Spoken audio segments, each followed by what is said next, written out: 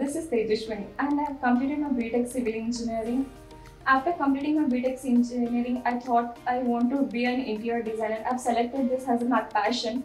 After selecting this as my passion, I've gone to some of the colleges of the interior designing, which will be a master's studies in interior designing. After going there, and I visited also Econstruct, which is an on-job training. We will be working on the live projects over here. I've compared both of them. Like it will be like course, and here we will be working on the live projects. By that, you will be getting some of the confidence. Your confidence will be boost like anything. So it is one of the good opportunity for me. So I have selected as a Econstruct, which will be the on-job training. After coming here, like 3 months. It was a duration of 7 months course. And in this 7 months, first 3 months, they will be taking the sections like softwares related. They will be doing G+1, G+5, which will be the projects will be done.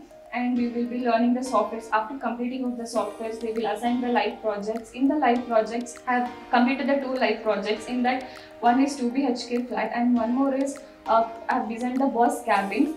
It completely got approved. After approved, like what have the main thing we got in live project means in 2 BHK and residential flat and in cabin I have made to the client and have learned what are the client's requirement, and have visited site visit also, and completely designed and even it got approved, and the final execution will be also there. These are the things which will be learned, and from it was very good opportunity for me to be a part of Econstruct. And after this, I am currently working on the Life Engineering Foundation, which was one of the biggest project which was assigned by them, and it is completely of free at cost. I am really grateful and thankful for the Econstruct for giving such good opportunity for me. Thank you so much.